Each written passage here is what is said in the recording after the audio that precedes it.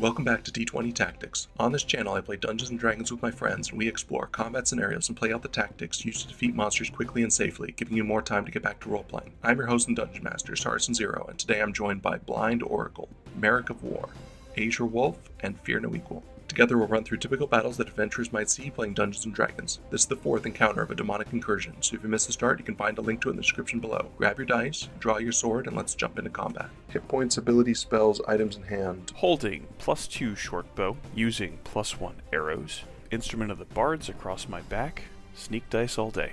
169 out of 169 hit points with 10 temp HP.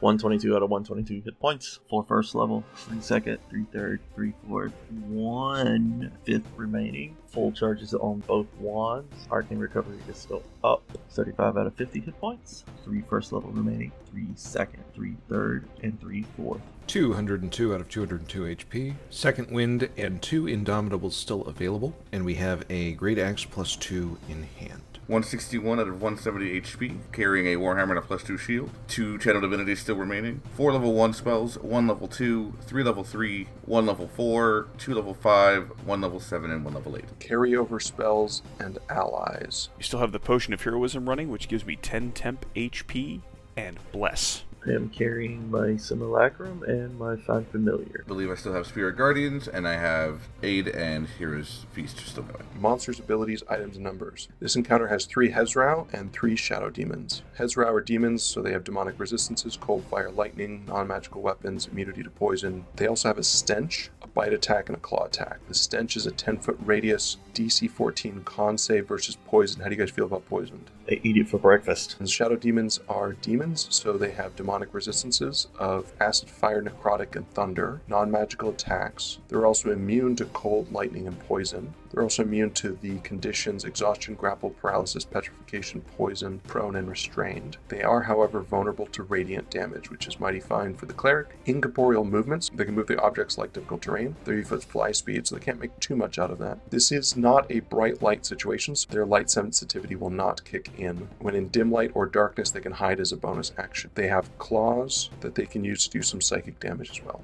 What if we were in a bright light situation, say if we had a lantern or 2? In a bright light, the demons have disadvantage on attack rolls and perception checks that rely on sight, terrain, and effects. As long as you're in the boat, you're not in the water, but otherwise there's a bunch of water on this map. There's also a couple of pieces of difficult terrain where the bushes are, and the crystals. The orange section are these strange sort of crystals. Crystals have a mesmerizing energy on them. So if you touch them with your bare skin, as represented by failing a DC 17 acrobatics check if you stand on them, then you'll be stunned until the start of your next turn. Is it possible to hide in that if you were a small creature? If you do not get stunned by it, then you can do whatever you want. It's not difficult terrain. You can certainly hide behind them, as long as the enemy is, on the outside of it. It's fine.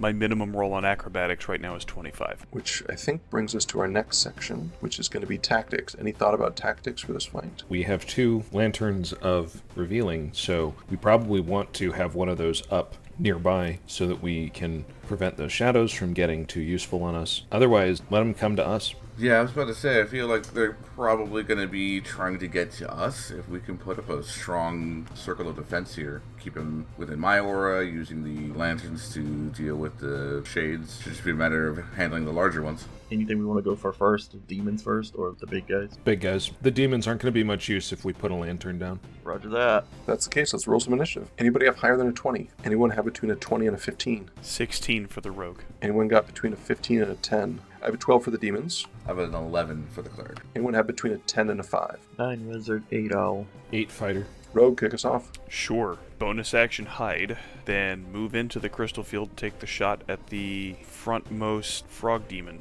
30 to hit. 30 will connect. 39 points of damage. After the rogue, we go to the Hezrou. This guy's going to move to here, stay out of the zone. This guy's going to move to there, walk into the zone. Cleric, give me some damage. 22. This would be a DC 18 wisdom save. He's going to pass that and take 11.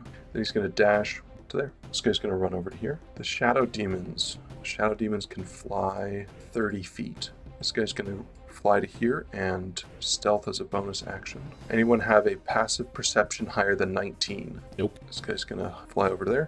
Going to get a 24 to hide. He's going to fly to there. Another 19 to hide. That's all my guys. Cleric, you're up. Bonus action. Wait, no, spiritual weapon is a concentration spell, isn't it? Cool. Let's go ahead and cast that. 14. 14 is not going to connect with their natural armor. Move in front of the Hezrou, getting off the boat. Action will be to attack the Hezrou with the Warhammer. 18. 18 hits. 10 bludgeoning, 7 radiant. 10 points of bludgeoning, it's going to take 5. So that'll be 12 points of damage total. That'll be my turn. After that, we're going to go to the wizard. I would like to move southwest of the Simulacrum then. Big guy's in front of me, he's been attacked, so let's magic missile him, level 3, and I'll roll your dice here in just a second. That, unfortunately, is a 1. 1 plus 1 is 2. 2 plus 5 is 7. 7 times 5 is 35 points of damage. Simulacrum. Simulacrum's going to move to the west, the shore here. And he's going to do a level 4 magic missile, and that is 4 on the dice. 4 plus 1 is 5. 5 plus 5 is 10. 10 times 6 is 60. It's going to take 60 points of damage and drop. Ow. Owl's going to give that one north for the fighter to get away from there. After the owl, we go to the fighter. Can I object interact to place a lit lantern of revealing here? Yeah. Advance north and do violence. Rolling for first attack, that's a 16 to hit. 16 connects. 15 damage. Second attack is a crit, total of 22 damage. Third attack, that's a 16 again for 10 damage. After the fighter, we go to the rogue. We're going to hop in the boat. Whee! We'll take the shot from there at the one with the fighter. This is not an advantage because I'm not hiding, but I will still get sneak because the fighter is in base contact. And there's no disadvantage yet. 30. 30 hits. Yeah. 35 points of damage. Use the rest of the movement to drop down and hide in the boat. After the rogue, we're going to go to the Hezrou. Hezrou's going to start its turn off in the zone. It's going to be 16 with a DC 18 wisdom save. He's going to fail the wisdom save with a 9. Then he's going to advance. Then he's going to attack the cleric. 1 bite, 2 claws. 16 to hit you. Does not hit. Claw number 1 is an 18. Does not hit as well. Claw number 2 is a 15. Does not hit. Go up there and go after the fighter. 12 to bite you, fighter. Nope. Another 12 to punch you. Still nope. 26 to punch you. Hey!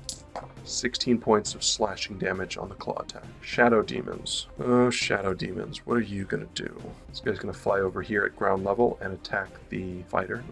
Shadow demon's going to claw at you, fighter, for a 14. Nope. Shadow demon's going to fly into the zone. That's going to be 12 with a DC 18 wisdom save. Fails the wisdom save. It's going to double that up to 24. The shadow demon's going to attack the simulacrum. Disadvantage because it's in bright light of the lantern. He's going to drop a nat 20 in favor of a 16. Fail. And then the other one is going to do the same thing. 13. He's going to fail the wisdom save. 13 is going to bump up to 26. 17 to hit the simulacrum. Fail. 18's the AC. After that, we're going to go to the cleric. Hit the nearest shadow demon with the warhammer. That's going to miss with a 10. Misses indeed. Spiritual weapon to strike at the Hezrou north of me. 24. 24 hits. For 13. After the cleric, we go to the wizard. Let's pick the Shadow Demon to the west here. Another level 3 magic missile. Damage is 2 on the dice. 2 plus 1 is 3. 3 plus 5 is 8. 8 times 5 is 40. He takes 40 points of damage. The same thing. Another level 3 from the Simulacrum. Another 2. 2 plus 1 is 3. 3 plus 5 is 8. 8 times 5 is 40. 40 points of damage to that shadow demon. Still kicking? Dang. No, he dropped. That shadow demon drops. After the wizard, we go to the owl. Give the fighter advantage. Leave the one in the middle because he's got damage. After the owl, we go to the fighter. Going after the one I've got advantage on. Let's open with a 27 to hit 27 hits. for 15 damage. Second attack. 16 to hit for 14 damage. Lethal. And I will turn and hit the Hezrou to the north of me with the last attack. That's a 20 to hit for 15 damage. And then I will second wind for 1, plus my 16 levels is going to put me back at max HP. Rogue, you're up. Get off of my wizard. Stand up from prone and shoot the shadow demon. I know where my bread is buttered. Does a 22 hit. Yeah. For 43 points of damage. 43 is lethal. Gonna pop back down in my boat and hide now. After the rogue, we go to the Hezrou. If you provoke me, I'm going to crit you. Walks into the zone. Cleric, tell me about it. 22 with a DC 18 wisdom save. He gets a 15 on the save. Attack the cleric. 20 to hit. That will miss. Nat 1 to hit you with a claw. And 19 to hit with another claw. That will also miss. The shadow demon's going to go after the fighter. It has disadvantage because of the bright light. 14 to hit you with the claw. Miss. After the Hezrou, we're going to go to the cleric. Move to the east of the Hezrou. Attack the Hezrou with the warhammer. It'll be a 24. Hits. 8 bludgeoning, 11 radiant. He's going to resist the bludgeoning, so he's going to take 4 from that, plus 11 is 15. And then for the bonus, I will attack him with the spiritual weapon. That's going to miss at a 12. You good there? Yes, that'll be it. After the cleric, we go to the wizard. Second verse, same as the first. Third level magic missile. Your dice is a 3. 3 plus 1 is 4. 4 plus 5 is 9. 9 times 5 is 45 points damage to Hezrou. Still up. Alright, I think I'm comfortable right where I am. Same thing, level 3 magic missile. Dice is 2. 2 plus 1 is 3. 3 plus 5 is 8. 8 times 5 is 40. 40 is lethal. Roger that. After that is the owl. Give the fighter advantage. After the owl is the fighter. First attack with advantage. 27 to hit. 27 hits. 12 damage. Next one is without advantage. That's a crit for 20 damage. Third attack is a 24 to hit for 19 damage. And then I make silly faces at him and pass my turn. After the fighter, we go to the rogue. Stand up. Am I shooting through cover if I take the shot from there? Yeah, you want to move sideways? Yeah, 28 to hit. 28 hits. For 40 points of damage. 40 points is lethal. Shadow Demon drops. This is the final short rest. Report hit points remaining. 169 out of 169. At the end of this short rest, my temp HP will expire.